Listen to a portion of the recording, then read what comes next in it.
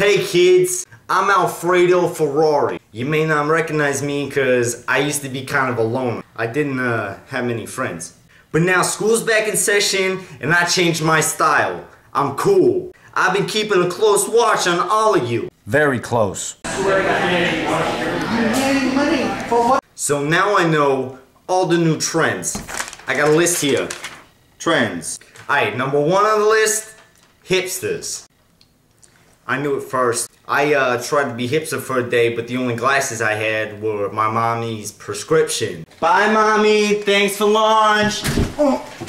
Next on the list, nose piercings. That's real. I did it for real. I'm trendy. Another thing I noticed is a lot of you like to shout the word swag, swag, swag, swag, when it doesn't appeal to the situation. You heard I kissed another girl? Swag. No, not you. This paper will examine swag. Yo, did you make a move with my girlfriend? Swag. World star hip hop. Speaking of swag, Lil Wayne changed his style too. He went from gangsta rap, yeah, Weezy F, babe, skinny pants and bands, to singing with auto-tune. Hey, Bobby, are you into black men? Hey.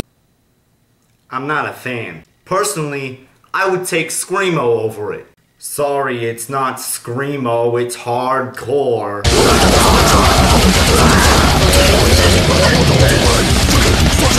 It's a guilty pleasure.